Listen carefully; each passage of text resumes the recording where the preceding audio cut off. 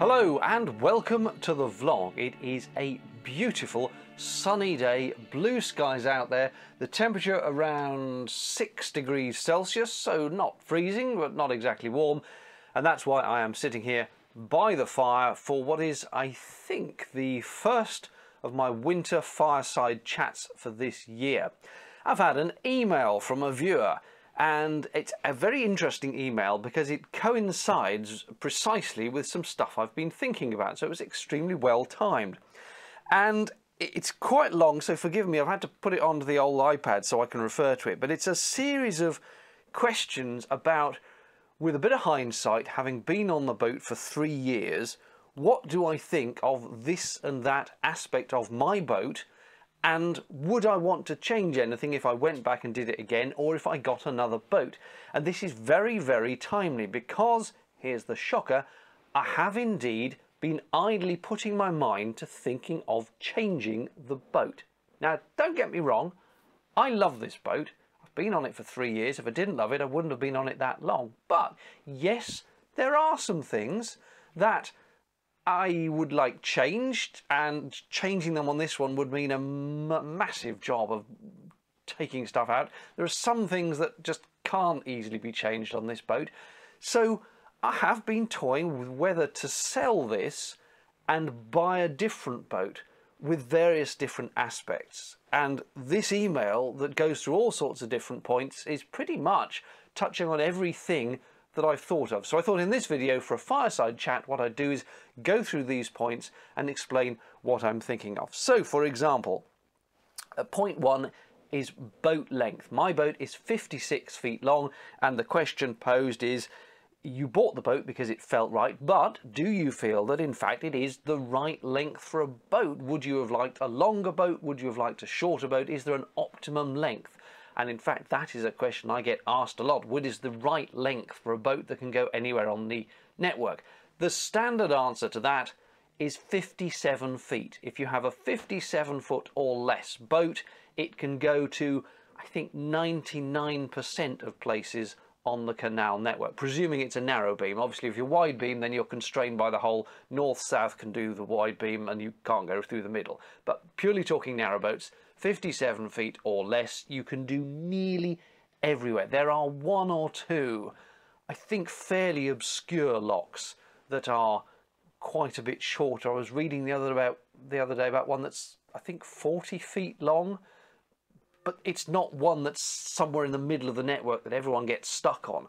57 or less, you can do pretty much everything. And in fact, even if you have a boat that's 58, 59 feet long, some of the slightly shorter locks are double width locks, so you can still get into them, but you have to go in and then turn yourself at an angle. So you wouldn't get two boats in alongside each other in that lock, just the one, but it goes in across the diagonal and you can still get into those slightly shorter locks. So 58 feet, 59 feet, still not too bad, but basically 57 or less and you can do most of the network.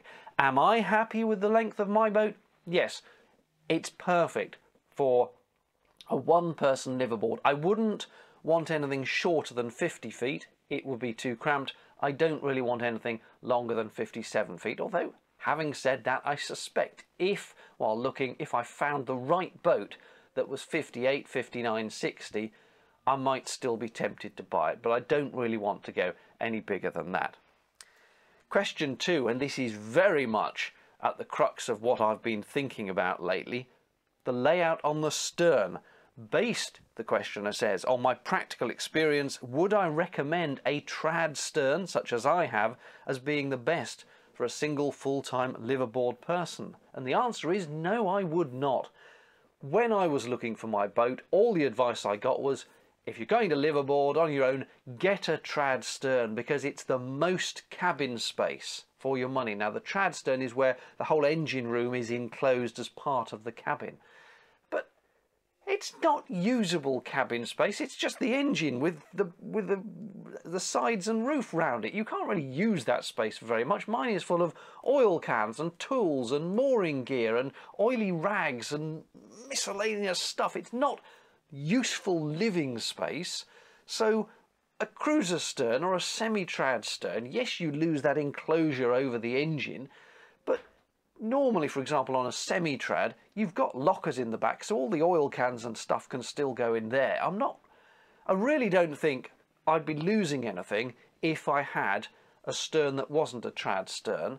And the disadvantage of a trad stern is that there's very little space at the back. Now, I'm not a very sociable person, but on the rare occasions when people come to visit, they can barely be at the back with me. You can have one person at the back with you, and you have to stand with them right up close and personal in that little hatch area. You're not really supposed to stand on the back deck, because if the rudder caught something in the water, the tiller could swipe sideways and knock you overboard. You're supposed to stand forward of it.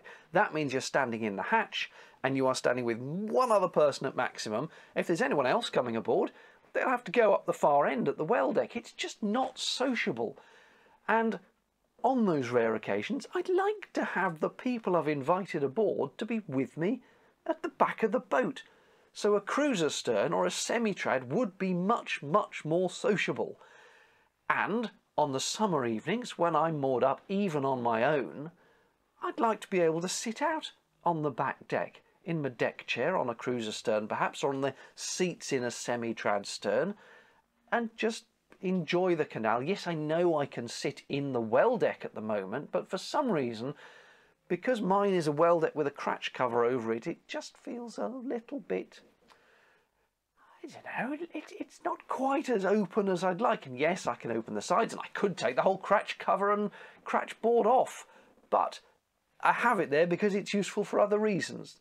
The point is, the semi-trad or cruiser stern, I think I would certainly like to try a boat with that for a while.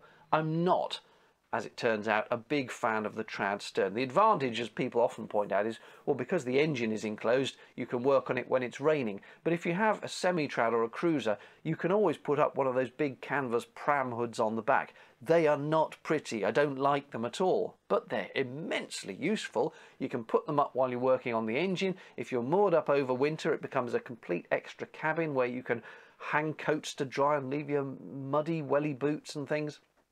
So the loss of the engine being enclosed that you get on a trad, I don't think is any great loss if you have a semi-trad or a cruiser stern. So I have idly started looking at the classified ads and the brokerages for other boats, just seeing what prices are around there and what things cost, and I'm definitely tending towards looking at a semi-trad stern. So that would be my advice. If you ever want anyone to join you on the boat, the trad is not the one for you.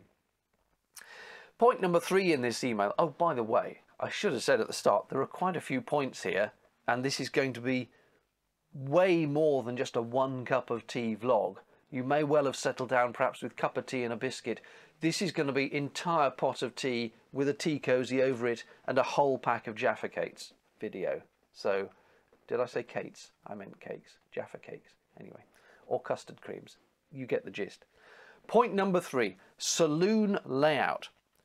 To enable the maximum alternative layouts to be used, would you have preferred an open plan saloon to which your loose chair and a fold-up table could be added, rather than a fitted dinette and sofa? This is slightly confusing me because it seems to be confusing the saloon area with the dinette area. Where I am sitting now is the saloon area, and mine is an open plan. Just there's nothing fitted in here. It's an open area. I've added the captain's chairs and a box of bits, and then there's a load of other miscellaneous paraphernalia around here. The dinette is a fixed dinette, the L-shaped dinette to which I added my revised cushions, and that is fitted in and has storage under. So they're 2 separate areas. The saloon, yeah, I don't have a problem with it being an open plan saloon. I quite like these captain's chairs. They're nice to relax in of an evening. In some ways I would like a sofa in the saloon, but I looked for one before I bought the captain's chairs. I spent hours looking at all the standard narrowboat sofa solutions from companies like Nabru and I forget the names of all the others, but honestly, trust me, I looked at them all and I could not find a sofa I liked. They were either uncomfortable. I sat on some of them at the Crick Boat Show and they weren't very comfortable. They had horrible fabrics, and some of them were sofa beds which you needed to run widthwise across the boat, but I don't have the width for it because I've got a radiator here, and just various reasons could not find a sofa that would work for me in this layout, which is why I went for the captain's chairs. And that's kind of fine, although the advantage of a sofa is you can get ones that you can store things under, so I'd be able to put things away a bit more tidily than I have now. As regarding my dinette, the L-shaped dinette, where it is in my boat, I don't like. I would much rather have the Pullman dinette, which is the two bench seats opposite each other, like an American-style diner arrangement, rather than the L-shaped dinette. But if my dinette were immediately behind the saloon and the galley is where the dinette is, then the L-shaped dinette would work better because it would become an extension of the saloon. So it slightly depends on how the boat is configured as to whether an L-shaped dinette or a Pullman dinette would be best. So I hope that answers that question. Point 4, the side door and the hatch. How often do I use my side door as an entry or exit point to the boat? Would I have preferred an opening side window only? And also, to enjoy the view when the boat is moored up the other way round, would I have liked a second side hatch on the other side? Well, I never use it as an entrance point to the boat. There are little steps on the side of the side hatch you can pull out and you can go in and out that way. I've never ever felt the need to do that. And I do open it up to see the ducks and swans coming by, but annoyingly, my side hatch is opposite the dinette, which is fine, but the dinette is not raised and the side hatch is obviously above the level of the gunwale. So when you're sitting at the dinette, your eye line is actually looking upwards and you're staring out at the sky. You can't really see the water. A lot of boats have the dinette area raised so that your eye line is more in line with the side hatch and you can better see out. And some, of course, have the side hatch on the same side as the dinette itself, so you are literally looking out as you sit there. There's the water beside you, and that would be a much better arrangement. So yes, I would have liked another side hatch. B, I'd have liked the dinette to be raised up to the level of the side hatches. And C, no, I never use it as an entry point to the boat, so the little extra bit on the roof that also flips open, for me, is a waste of time. And if it wasn't there, I could have got another solar panel easily on the roof, but I don't want to put one there because if anyone ever opens that top bit of the side hatch, it'll crash into another solar panel. The bathroom. Non-walk-through bathrooms and walk-through bathrooms, which would you prefer? Well, walk-through is where, in order to get from the front of the boat to the back, you literally have to walk through the bathroom. There is no choice, and mine is not that. Mine is an off-corridor bathroom where you can walk up the back of the boat and someone can be in the bathroom with the door shut. Weirdly, even though I'm on my own on the boat, I prefer the off-corridor bathroom that can be shut and enclosed. I've never warmed to walk through bathrooms. There's a lot of them where, as you're looking from the saloon or from the bedroom into the bathroom, you can see the toilet. I don't want to be looking at the loo, even with the lid shut. I don't know, I'm not squeamish about the loo. Goodness only knows I've got a cassette toilet. I empty it every few days. I'm not squeamish, but I don't want to look at it. Now, a lot of them, okay, fair enough, they don't have the loo visible, but you're always going to be looking at the basin or the shower or something, and yes, you can shut the doors, but then that stops the warmth distributing throughout the boat. So I've never warmed to walk through bathrooms, even though they do give you the full width of the boat and therefore a bigger bathroom space. I prefer an off corridor. Now there are some hybrid ones where the bathroom is sort of off corridor, but you open the doors out sideways into the corridor and then you gain the corridor space as part of the bathroom, and that perhaps is the better arrangement if you can find it. The galley. Here's mine behind me. Line of cupboards on that side, line of cupboards on that side. You walk up through the middle of them. Would I have preferred an L-shaped or U-shaped galley? Yes, I would. I mean, I don't do much cooking, as I've said many times on videos before, but I'm not a fan of this two lines arrangement. An N-shaped one, to my mind, just brings everything much more close. I can stand in the middle and I'm not constantly turning round. In this one, I can be at the gas hob and then have to turn round for the fridge, turn back to the gas hob, turn back again to the sink. In an N-shaped or U-shaped, depending which way you look at it, galley, everything's much more to hand. And typically with those N-shaped galleys, your cooker and grill tends to be on your left at easily accessible height. Instead of it being down on the floor, we have to bend down and reach into the thing. They tend to put the cookers up at this height, so they are next to you as you're standing, and that's a much more sensible arrangement. Granted, the N-shaped galleys seem to be a bit smaller, but as I don't do a lot of cooking, that's not really a big issue to me. And you often find that although the main area is that N-shape, on the opposite wall they have a little sticky out bit of extra workspace as well, which doesn't obscure the path through the galley, but gives you that little bit of storage, little bit of workspace. So yes, I would definitely prefer an N-shaped galley, but I haven't tried one yet, you see. It might be that I get a boat with all these things I'm thinking, oh, I wish I had this, wish I had that, and I'll suddenly think, do you know what, my old arrangement was much better. But that is part of the reason why I'm toying with having another boat, because it'll give me the chance to try some of these other arrangements out. Point number 7, solar power. Has my solar been a valuable and useful investment, and did I put enough solar on? As a reminder, I have 480 watts of solar power over 2 panels, 240 watts each, and yes, it has been fantastic. Even on a winter's day like today, I would be pulling in, if I wasn't connected to a shoreline, a reasonable amount of solar.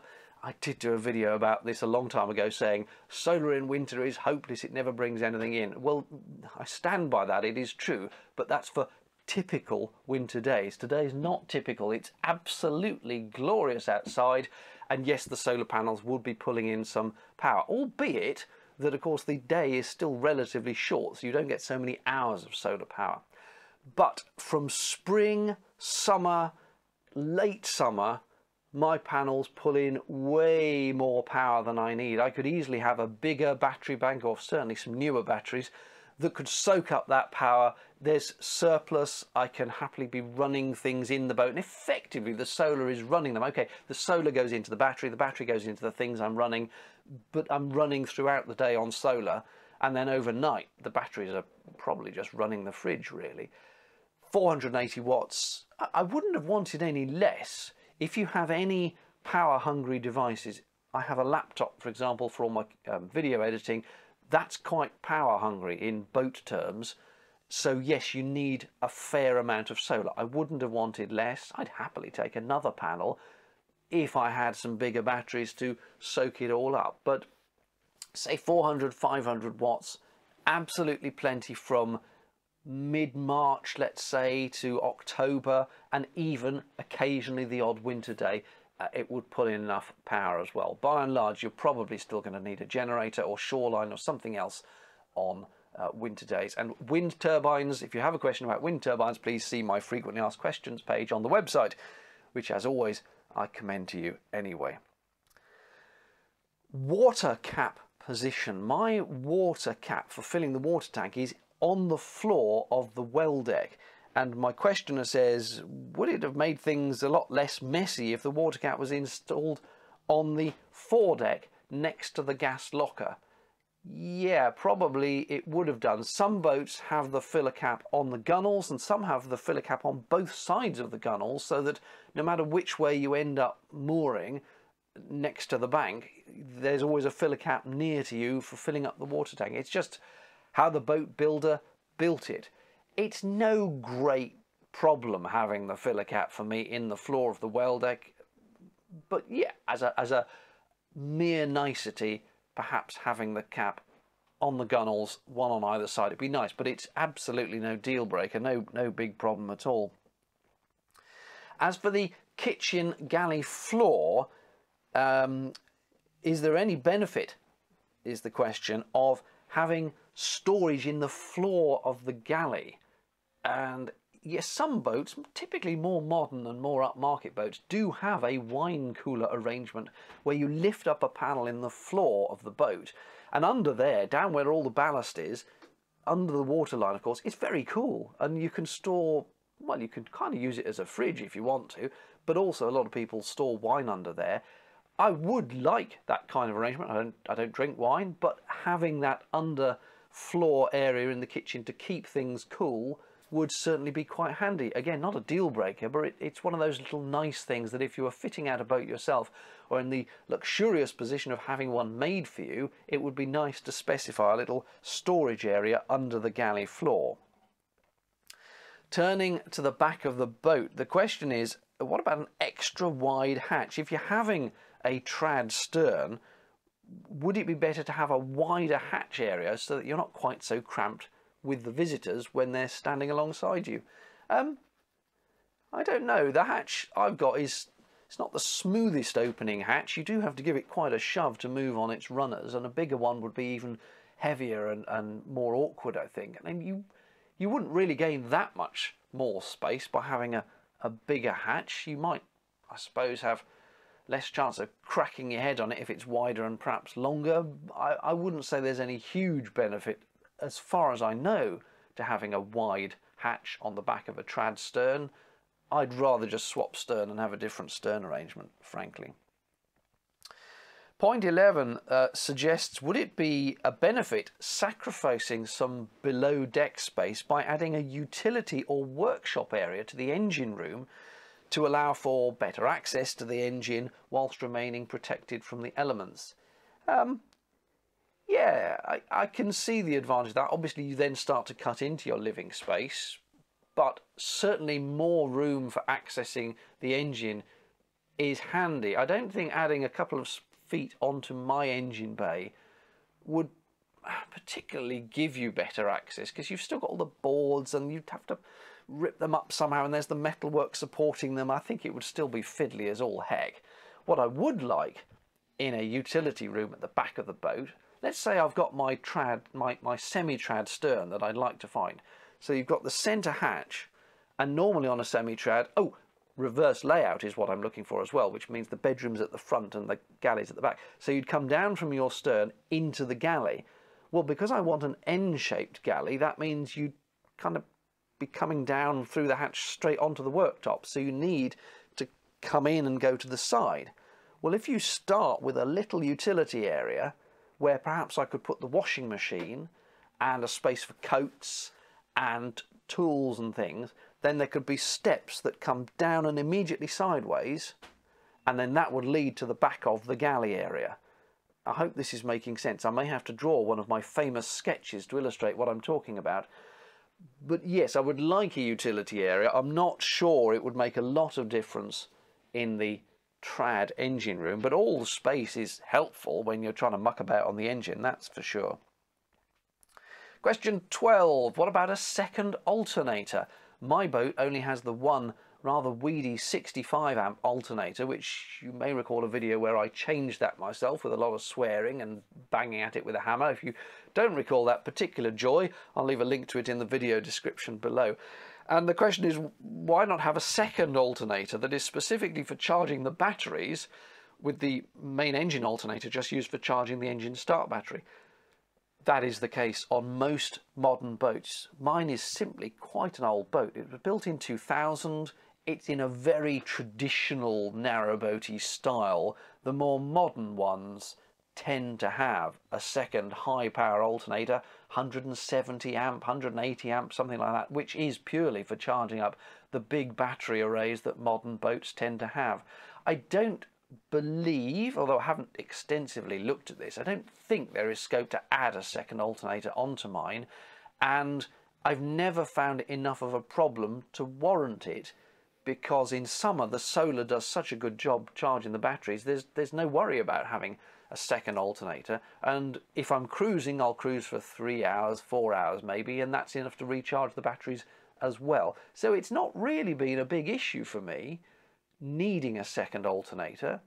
I'm not sure even if I bought a modern boat that I'd need that second alternator. It just means the batteries will charge up quicker and faster and more easily, I suppose, if you have a big battery array while you're on the move, but it's not been a particular problem for me. Engine capacity is question 13. Based on my experience, am I happy with my engine size, or would I recommend a large one, not so much for more speed, but to drive all the additional requirements?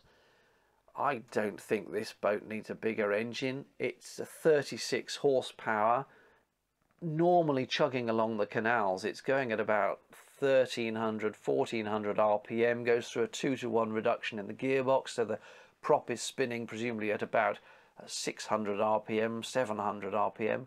It's got plenty of power. The times I've been on the rivers, admittedly the rivers haven't really been flowing at all, but there's been no lack of power, and 36 is relatively decently sized for this size of narrowboat. I know you do find ones with beta 43s in them, but if you're putting that level of engine in a narrowboat, you really are looking to do some serious river cruising. I think you don't need it for the canals. You need very little horsepower to actually chug along the typical canal. Remember, there is virtually no flow on a canal unless you're going along the Llangollen, which is a bit weird because it is used as a path for the water to go from a reservoir to somewhere else, and therefore there is a flow. But most canals don't really have a flow.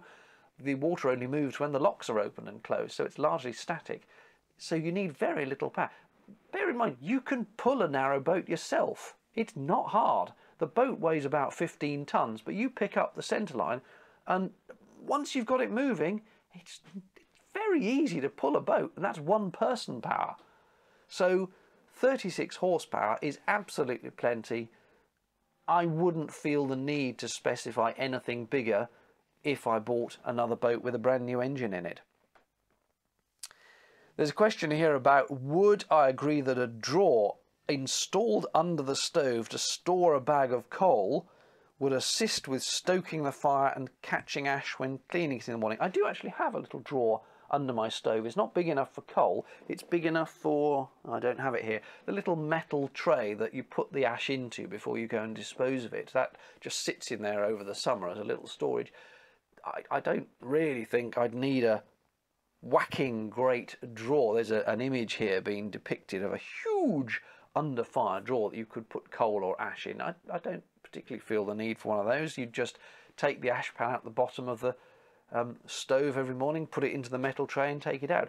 What I do have a problem with is the simple amount of dust this stove produces. It is phenomenal. It doesn't matter how quick I try to get the ash out of the stove and put it in the ash pan and put the lid on. Dust everywhere. I think most boaters who've got a multi-fuel stove will agree with this. The amount of dust is extraordinary, and for that reason alone, my new boat, should I ever manage to find one that meets all my requirements, I would like to try a diesel stove instead of one of these coal/wood stoves.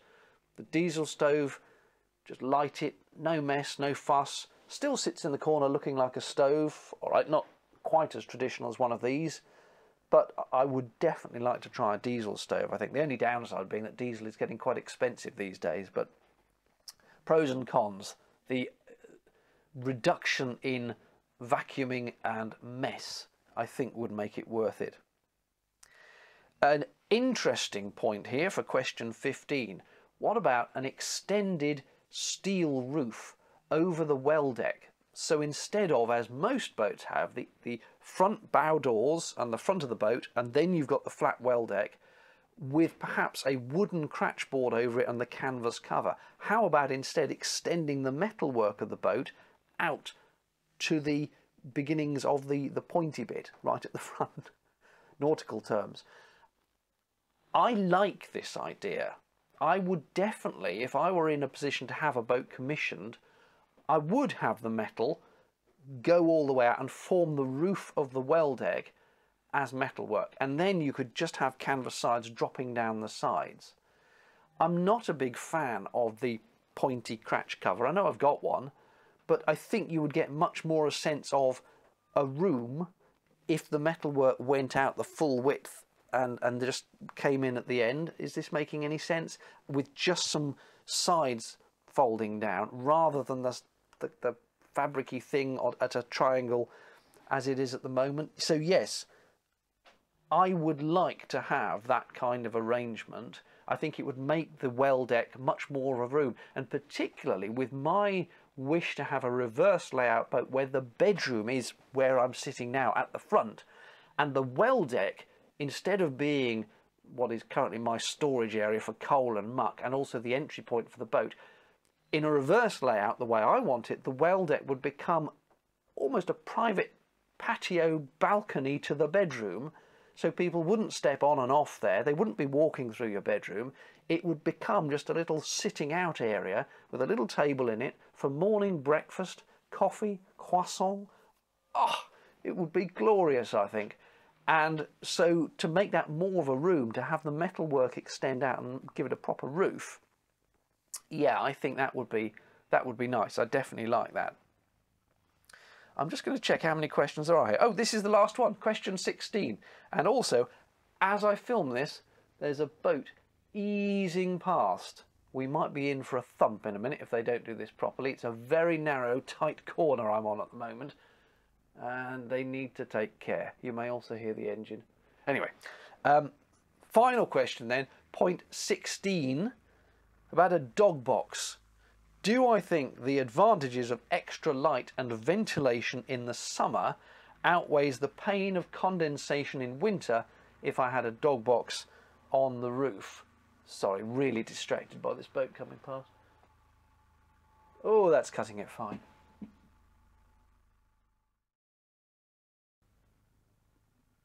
I've turned into a terrible, what a curtain twitcher, that's the phrase.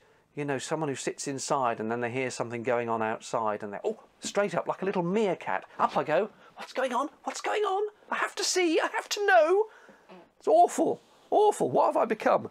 Anyway, dog boxes, Houdini hatches, all those things in the roof.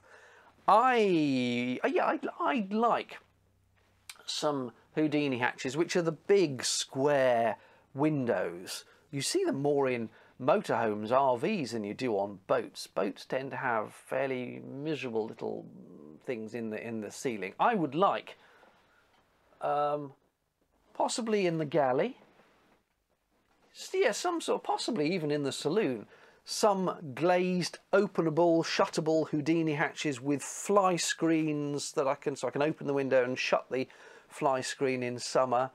And yes, they might give you more condensation in winter, but already, because this boat is single glazed, the amount of condensation that forms on these windows is immense. My morning ritual, when I get up after a wee, is go around all the windows and mop up the condensation that has formed. There's not a lot you can do about it.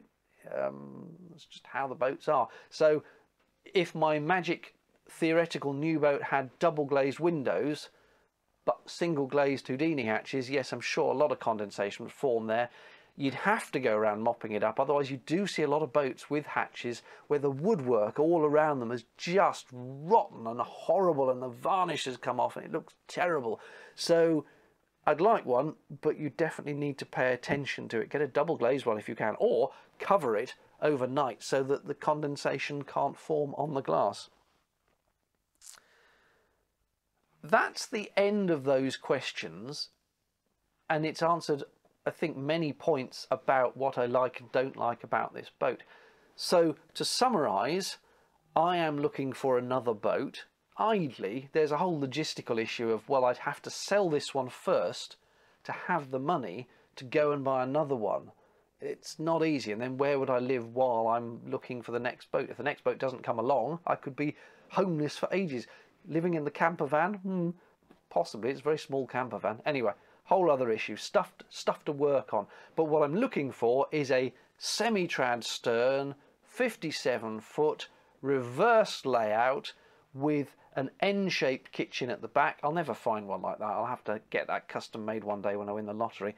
But an N-shaped kitchen, Pullman dinette possibly, L-shaped possibly, saloon, then stove right in the middle of the boat, middle of the saloon, middle of the boat, so it distributes the heat. Ideally a diesel stove, then an off-corridor bathroom with doors that can open out to the corridor to make it wider, bedroom at the front, little well deck for sitting out in, so a well deck that's designed for sitting in rather than storing stuff in, and gas lockers at the back. You remember me doing my gas locker and de-rusting it because the gas vent holes let the canal water in, so it goes all rusty. On a semi-trad you often have the gas lockers at the back, and that would prevent that whole issue arising. So many thoughts, so much stuff. If I actually do sell this, I'll let you know, and if I go out looking for another boat, I will let you know. And what a series of vlogs that would make. Imagine if I had a whole other boat. There would just be loads of stuff to talk about. I have, however, now been talking for a very long time, and no doubt the tea is cold and the Jaffa cakes are eaten. So I will say thank you very much for watching. Any questions, as always, drop them down below. I will do my best to answer. Cheerio.